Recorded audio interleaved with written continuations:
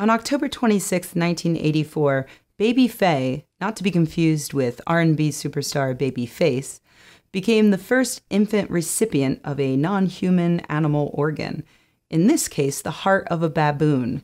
It's known as a xenotransplant, and it's incredibly rare even today.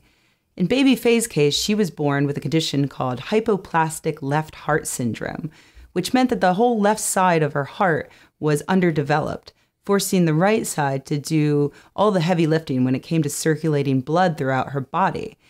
This is unsustainable. So in most infants, if this condition is left untreated, they'll die in about 10 days. So Dr. Leonard Bailey told Baby Faye's parents that her best chance of survival was this transplant of a baboon's heart. The parents agreed, the surgery was performed, and unfortunately, 20 days later, Baby Faye died. However, this was seen as a moderate success, particularly by Dr. Bailey, who 1 year later would go on to perform one of the first human-to-infant heart transplants. But at the time, there was a huge amount of controversy about Baby Faye's surgery. For instance, animal rights activists objected to this on the grounds that we shouldn't be raising animals only to slaughter them for human organs. Another big controversy was based around what rights people have to decide the important life or death medical decisions of other people. In this case, parents, but it could be any other relationship. Do parents have the right to take on a risky procedure that could result in the death of their child? And also, were the parents even properly informed as to what procedure they were agreeing to? And the answer to that last one, it turns out, was no, absolutely not. It turns out Dr. Bailey lied to the parents. The consent forms that Baby Faye's parents filled out said that, for instance, the procedures normally undertaken to repair Baby Faye's heart were unproven at extending the life of patients. That was untrue. Since 1979, a physician in Boston had been repairing patients' hearts with great success. The consent form also stated that research showed that xenotransplants could result in long-term health. And this also was a lie. Dr. Bailey had experimented on approximately 160 pairs of animals at that point, mostly goats and sheep, and not a single one of them lived more than 3 months after the surgery. So again, that was a lie. It turns out that the doctor didn't even look for a healthy human heart to transplant, and there was one available, and that could have saved Baby Faye's life.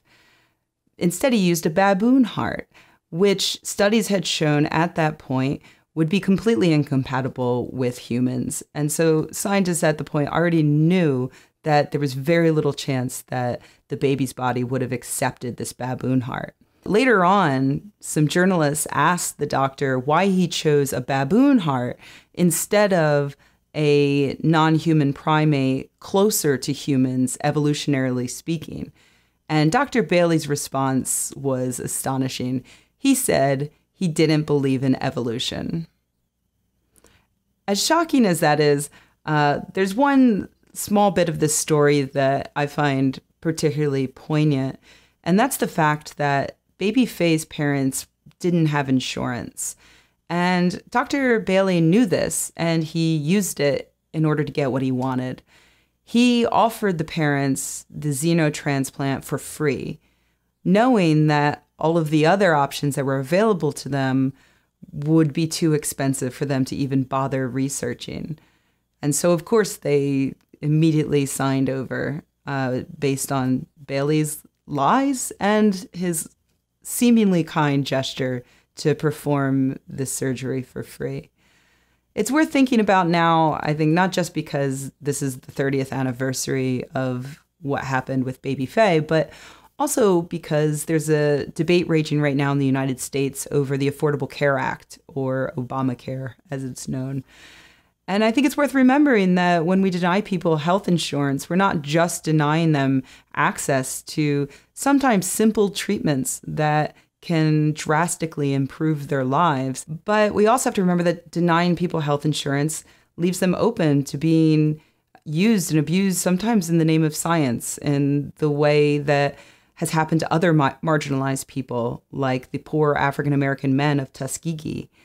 So Baby Faye basically died in large part because of inequality, and the Affordable Care Act can actually help fix that.